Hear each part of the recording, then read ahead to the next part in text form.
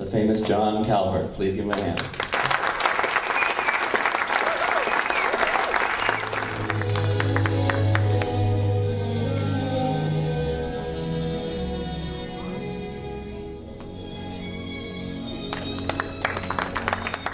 I've had the privilege of touring around the world longer than any other magic show. We were first sponsored by General Motors, a Chevrolet General Motors, in 1934. Our show has run twice as long as any other magic show.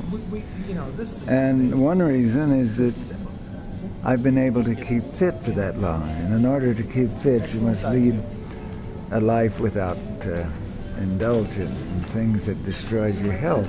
He says he's booked into the Palladium, and he's never lied to me, at his 100th birthday, which is only a couple of years away.